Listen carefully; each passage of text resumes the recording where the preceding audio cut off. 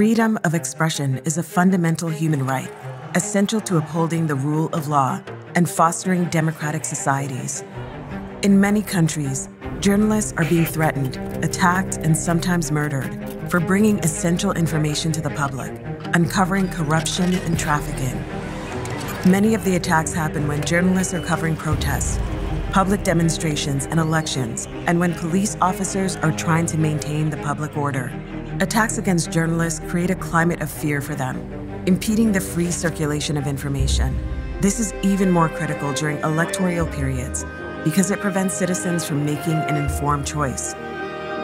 From January 2019 to June 2022, 759 attacks against journalists took place in the context of at least 89 elections.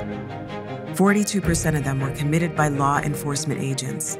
أثناء تغطيتنا للأحداث الاحتجاجية يوم 11 جويلية 2014 تعرضنا لخطاب بالعنف من طرف قوات الأمن. الحكاية هذه خلفتني كما عقدة في العمل نتاعي. When the attacks are perpetrated by those who have the duty to protect, the role of law enforcement is questioned. Improving the relationship between journalists and security forces is a critical part of promoting freedom of expression and ensuring that crimes against journalists do not go unpunished. Transparent law enforcement institutions which respect freedom of expression and the right to information promote accountability and are also essential for the rule of law. That is why a new type of dialogue between security forces and journalists, while keeping their independence, is needed for the common good of societies. Since 2013, UNESCO and its partners have trained over 11,500 law enforcement officials worldwide. The workshops typically involve practical exercises with police and journalists in real-life situations where tensions may arise, such as demonstrations, riots, and public events where journalists are often targeted. During the training, police officers are taught good practices, including establishing media perimeters, providing real-time information to inform the public, and building trustworthy relations with the media.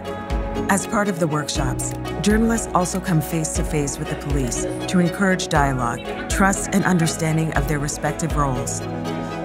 The training includes various scenarios and role-playing exercises to prepare law enforcement officials on how to deal with the media during press conferences, crime scenes, and events related to elections. Estos espacios ayudan para llegar a puntos en conjunto o de acuerdo entre lo que sucede positivo y negativo entre ambos lados, entre la policía, la fuerza pública y nosotros los periodistas. Son excelentemente estas herramientas que hemos obtenido porque nos ha empleado la visión de cómo en realidad enfrentar algunas situaciones que a veces tenemos al trabajar con los periodistas en la prensa y cómo podemos trabajar en equipo para llevar cada uno nuestro trabajo.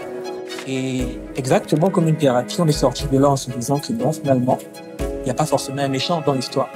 Building bridges between journalists and security officers not only promotes freedom of expression, but carves a path towards more peaceful societies.